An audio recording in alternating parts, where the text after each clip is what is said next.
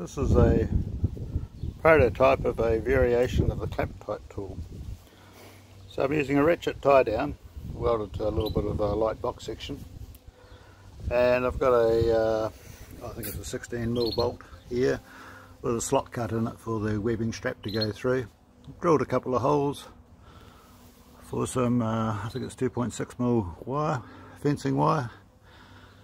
Nice point with a notch cut in it. You can look up clamptite tools on the internet pretty easily and see what they look like, but this one I've made to get into tight spots but also give a phenomenal amount of leverage using heavier gauge wire than what they normally use. So I can do fence posts, tie wire ties together. You can use this in light construction. So I'm just going to tie it off, and hopefully the camera won't do a funny on me.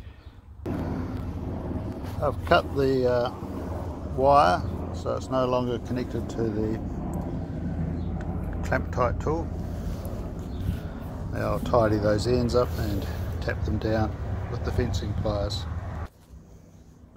So I don't really consider myself a genius, because all I've done is put a clamptite tool around a bit of pipe. Put a bit of wire around a pipe. But I'm pretty pleased with what the tool's done and how easy it is to use. Put it on the ground, get you a bit of video of it. So the pointy tip with a notch cut in it. Excuse my horrible welding, I'll never claim to be a welder. This bolt, on the other end of the bolt, is only a nut of a smaller bolt or smaller thread.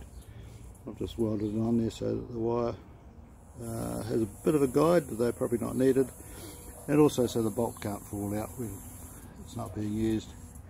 Webbing strap coming up, and a simple ratchet arrangement on here.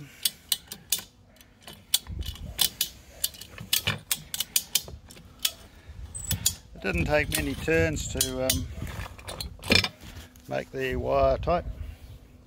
I'll just put it back to its normal position now, so it's ready for the next job. And that's in its rest position. Given the difference in diameters between where the webbing is now and where it gets wound to, there is a little bit of torque assistance in there, and obviously the longer lever on the ratchet helps a lot as well. Probably pretty easy to break the wire if you put too much tension on it.